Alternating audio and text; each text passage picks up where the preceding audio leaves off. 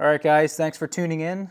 This is my new Ruger 1022 Carbine. If you guys like the content you're seeing on the channel, please like and subscribe. Definitely helps us out quite a bit. So today we're going to be talking about this new rifle that I just got. So it's a Ruger 1022. It's a semi-automatic 22 rifle. The reason why I got this rifle is because, one, I don't have a dedicated small game 22 rifle.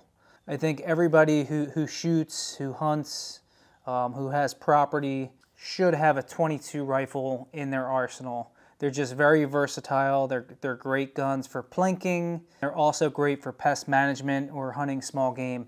And that's the reason why I got this. So primarily this is going to be a rabbit gun as well. You know, the ammo, 22 long rifle ammo is really cheap and affordable, so you can shoot it all day and not break the bank.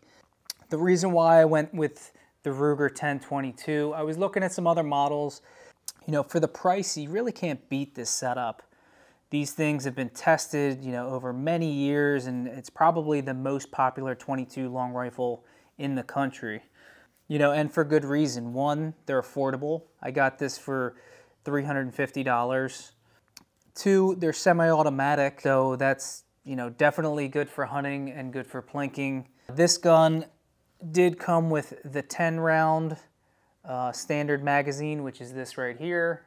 I also went ahead and bought a 25-round magazine, a Ruger BX25 magazine, just because why not, right? Why not get a 25?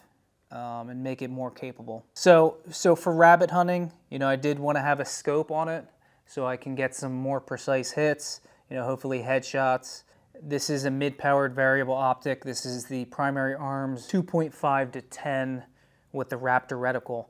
Now this optic is probably overkill for a 22 long rifle. I had it on, you know, a 5.56 AR precision recce build.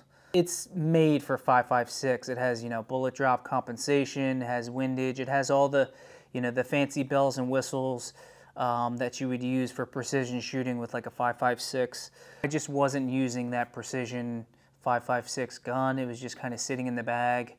I didn't have time to drive up to 2 hours to find ranges that had, you know, 500-yard targets or any, you know, really anything over 100. If I have this scope kind of sitting around not being used, why buy another scope for this when I can just put this on?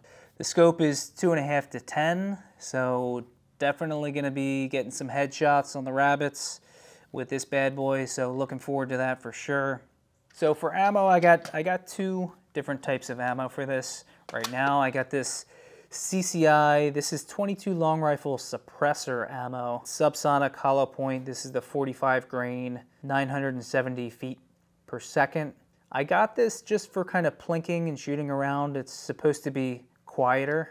With the 45 grain and 970 feet per second, it's definitely slower and a bigger round, so it's not going to be quite as loud. So just got that for plinking, really. The other ammo I got was the CCI Meat Eater. This is copper 22.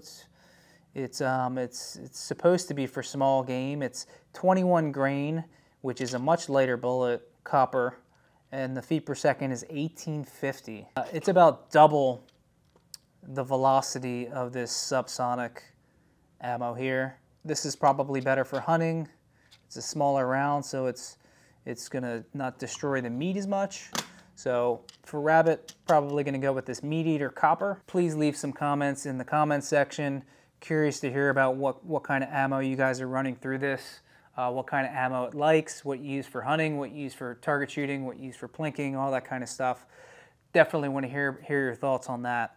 In the future, I may look into getting a slide-on threaded adapter for the end of this barrel, and that way I can put a suppressor on this. I would probably either buy a dedicated 22 long rifle can for this, or if it's just, you know, for shooting really occasionally, then I could just use my 5.56 can on here. I know a lot of people recommend that you don't do that just because 22 long rifle is a dirty round, and if you're shooting a lot through a 5.56 can, it's going to really foul it up and it could cause some issues.